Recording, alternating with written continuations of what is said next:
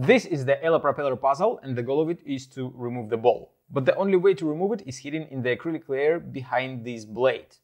When you try to rotate the propeller, you will find that it moves together with the acrylic piece since they are connected with this metal piece. So we have to remove the metal pin first.